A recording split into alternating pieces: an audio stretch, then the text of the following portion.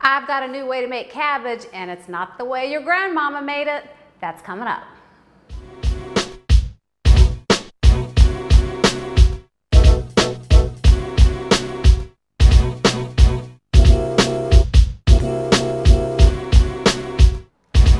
The reason I was never a huge fan of cabbage is because every time I ate it as a child growing up, it was cooked to death. I just wasn't a big fan of it. I would eat it, but I didn't really enjoy it.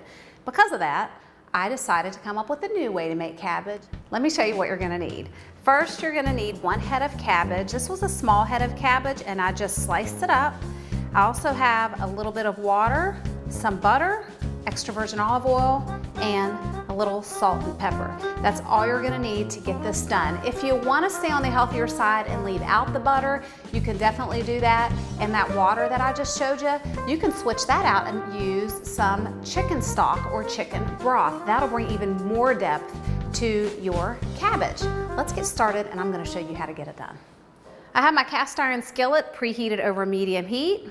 I'm gonna throw in a couple turns of olive oil and that pat of butter. And as that melts down, I'm gonna give it a little stir. And once this butter melts, I'm gonna toss in our cabbage. All right, butter's just about melted. We have our cabbage here. I'm gonna toss that in our pan. And the cooking process is gonna begin.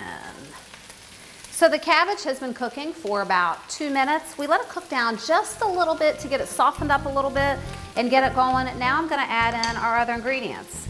A good hit of pepper. You can leave the pepper out if you want, but it definitely does need some salt. A couple good pinches of salt there. And we're gonna put in a little bit of water. Like I said, you can use chicken stock or chicken broth if you'd like. Oh. That's music to my ears hearing that sound. We're gonna give this a little stir and let it cook for a few more minutes, and then I'll show you what it's like once it's all done.